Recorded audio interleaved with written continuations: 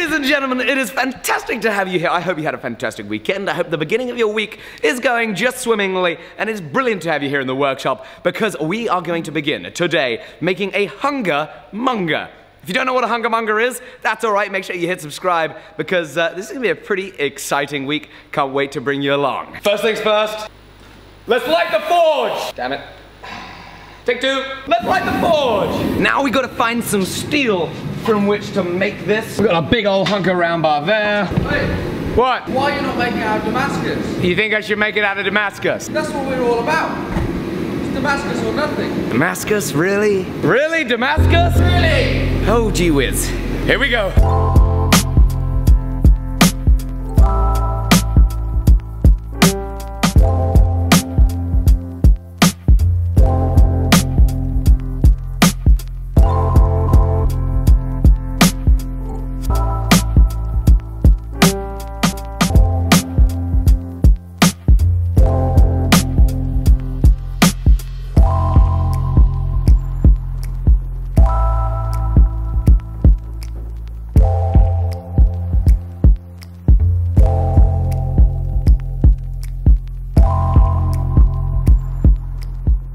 Okay, so I'll indulge you. What is a HUNGA MUNGA? It is an African throwing knife. An African throwing knife? Well, it's not. Ow, that is hot. Don't do that. Woo. Now, what is so special about an African throwing knife? Let me show you. Okay, so check this out. That is a HUNGA MUNGA. That's pretty crazy. So now we wait for the steel to heat up, and then of course we're gonna run onto the power hammer, Mr. Pilkington, and we're gonna forge it down, forge weld it together, and hopefully start forging ourselves a HUNGA MUNGA.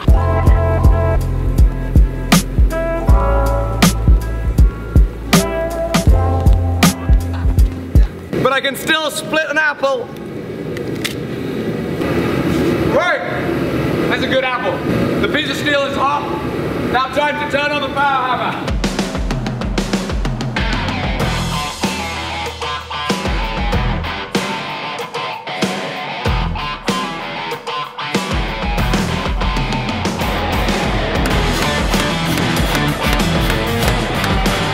I failed! That's not good! This is not good. Thankfully, failure is often something I'm able to avoid.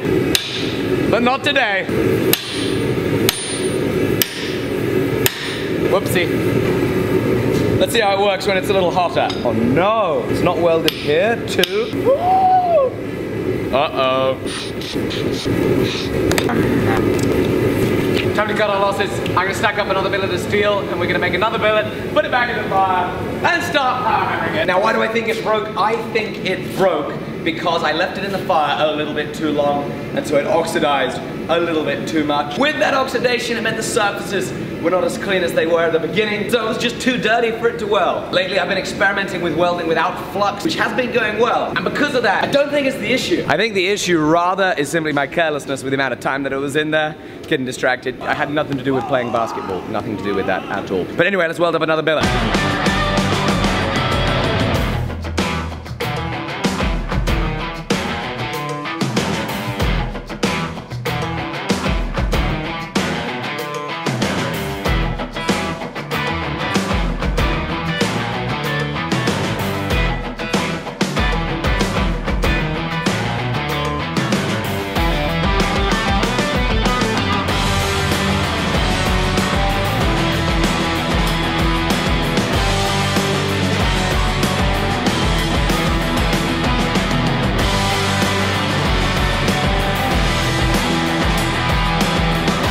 So we're almost hot for our second weld, third weld, second successful weld of the day. Fingers crossed on the successful part. And yes, then I did use flux. We used flux. It's meant to clean the surfaces and make it easier to weld. It welded just fine without the flux on the first one, but now there's an iron oxide, and it just makes me a little nervous about trying to weld without the flux. And after the mess up earlier, and since we're all out of Damascus, or steel for Damascus, we fluxed this one. Let's get back into the power hammer.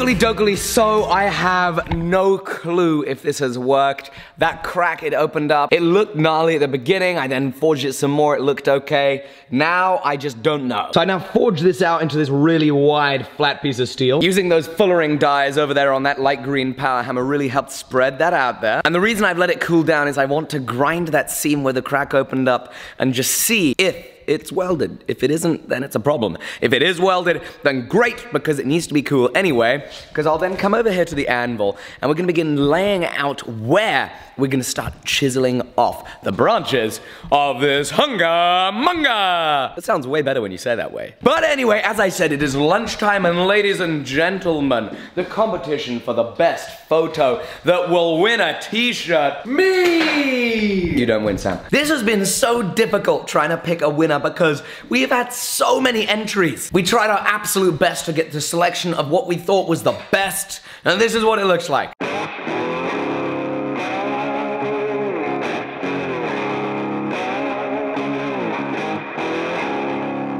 It's still so many people. So we've narrowed it down to this. And then from there, we narrowed it down to this. And we're left with just a few entries. It's so difficult. This, 7 people. Which one do we choose? Which one? Jamie has an idea. I haven't thought it through very well, but if Sam, Alec, and myself pick a first, second, and third place individually, and then if anybody has 2 first places, then they win. Seems like an idea. I think we can work with that. Let's do it. We have a second idea. Now what we're gonna do instead, because if I can't pick a winner, what I can do is assign scores. This works. We're gonna assign a score, 1 to 10, on all of the photos, and then I guess we'll see whoever has the cumulative highest score will win! Okay, so we had to bring in an official judicator for this because we had to do it the real professional way, of course. So, oh, he's here. Oh, hello, I'm from the book of stuff, and the winner is written on this small bit of paper here, and it is in fact a tie. What? So my predictions are the guy breathing fire and the dude who's taken loads of photos of himself outside of his workshop. Amy thinks this guy and this guy. I think it's... Wait, hang on, but you know. You don't get to say I think. Excuse me? That wasn't me. What? The official adjudicator, that wasn't me. Oh, really? I think it's him. And him. That's the tie? That's the... I know, that's who I think it is. Oh, that's what you think? Yes. Not... Wasn't part of having an adjudicator the fact that we know who's part of, like, the tie? Can you go get him? At least our adjudicator has good merch on. The tie is between this young fellow here and this one. Hang on a sec, can you go get Sam? It's better. It was you all along! What happened? Who won? Should we flip a coin? We'll flip a coin. I'm going to go with heads for Dan Muirhead. So this guy is heads. And tails for Mike Dupel. Mike is tails. Ready? Let's do it! Wait for it, wait for it, wait for it, wait for it! I gotta pull focus! Tails! What? You did it, Mike! You're coming to the workshop! I can't think of anything more epic than having twins and then giving them hammers that you've made. Mike, that was an epic idea. Epic idea. Yeah, of course. Inspired by the video my son was in, which I thought was awesome. Oh yeah, of course it was the video that your son was in. All of you who entered, the entries were unbelievable. And this has been a real struggle to wean it down. You guys, you killed it. Thank you so much. There are gonna be more t-shirts up on the website real soon. We've got some great stuff happening over the next little week or so. Can't wait to show you. For now, let's get back to working on our HUNGA MUNGA! HUNGA MUNGA! Sam, I think Jamie is upset that his choice didn't win. Don't look at me. Yeah, this is a problem. Let's go make a HUNGA MUNGA! HUNGA MUNGA! Oh my God! So we've got the winner pick. That is super exciting. Sam is booking in flights right now. And now it is time to grid. And yes, I will learn how to spell someday. Ow. Damn it.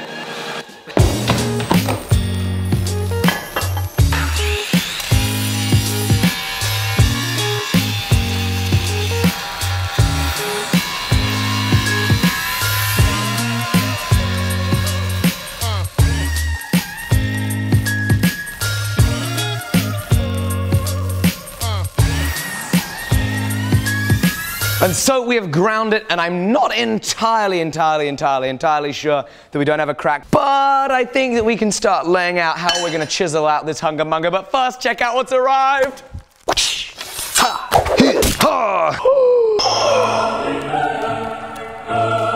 This phone case. Yeah! What? This is so cool! Okay, guys, there is some cool stuff happening towards the end of the week. Make sure you stay tuned. End of this week, maybe early next week, amazing stuff is dropping on the website. Like this.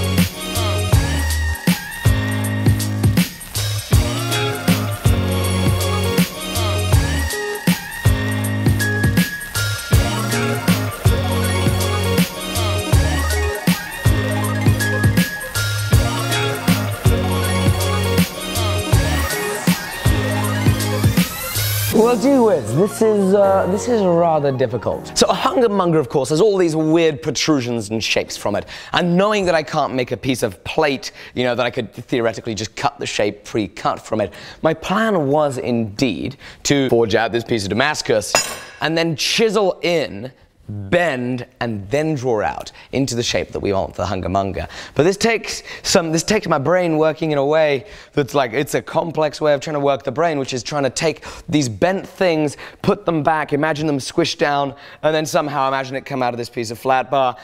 This is very, very difficult. Time to really, really buckle down and think here for a pretty good amount of time.